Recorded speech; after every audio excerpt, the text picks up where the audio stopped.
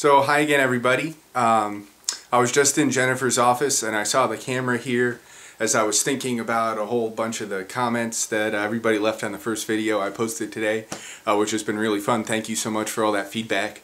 But one of the things that's coming up a lot is the whole idea of scripting versus just, speaking from the top of your head. And I thought, all right, let's do a couple minutes where I'll show that I can indeed speak from the top of my head.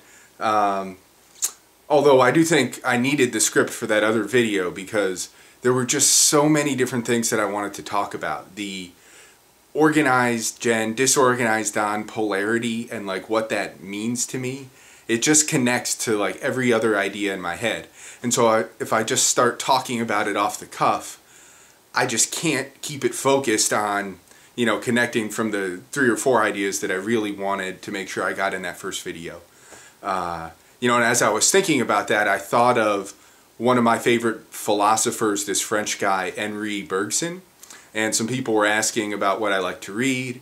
And so I thought to do a little contemporaneous, off the top of the head thing. Contemporaneous is not the right word. I thought I would tell you guys about this one idea from Bergson about time and about how the mind accesses reality. And Bergson says that your intuitive mind and your analytical mind are 2 different but equally legitimate ways of accessing reality. They're both legitimate, they're both ways for you to interface with what's really out there, and neither one is really complete on its own. And people tend to either prefer one method or the other and kind of look down on the other method, but they're fundamentally different, and it's the difference between action and reflection, which is sort of like the difference between me standing here talking and when I'm able to go sit in the corner and like think about the idea that I want to have. But at least when I've thought about the idea enough times, I can explain it easily on the spot, because this is just one contained thing. So what Bergson says is that, with your analytical mind, that's the part of your mind that logically thinks about cause and effect.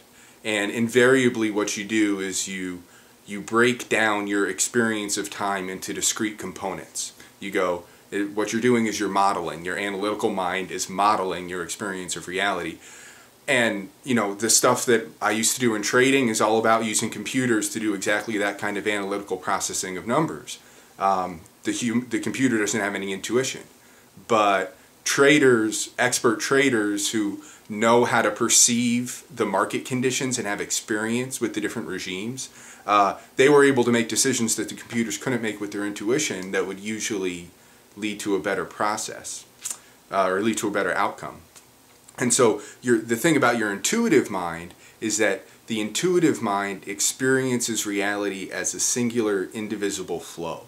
And Bergson's theory is that when you step out of that experience and start to try and break it up, well, there's something about the cause and effect that's lost, because actually all those moments, they flowed one right into the other. There's no space between them.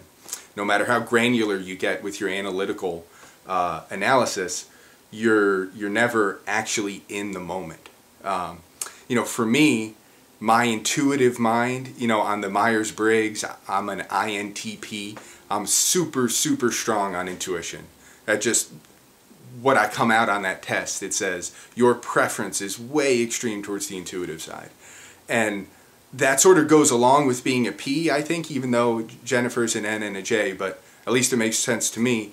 I like to leave things open-ended. And so my mind is always kind of looking for connections, is what I think it's sort of good at. And that's why I know in some cases I absolutely need to script what I'm saying, because my mind will just fly off on these crazy connections and I'll never get to my point. My point here was just to share that thing from Henri Bergson, because that's this age-old debate about what is intuition really, and I think his point about the true nature of time and how if you want to understand reality, you always have to account for the time dimension. So often that's the mistake we make. We think that we know the answer, and it might have been the answer just for that moment where you thought you knew it, but the world is different immediately after you come to that conclusion. So don't be too rigid in your thinking is my life lesson for the day.